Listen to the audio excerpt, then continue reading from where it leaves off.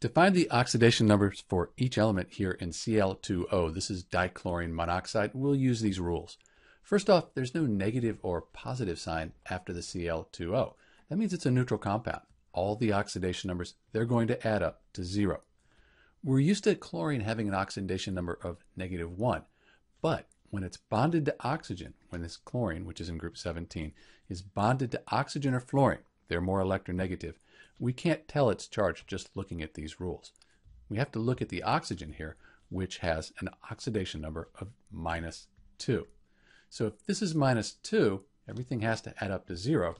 2 multiplied by +1, that would give us +2, +2 and -2. That gives us our 0. So these are the oxidation numbers for Cl2O. Do note that this +1, that means each chlorine has an oxidation number of +1.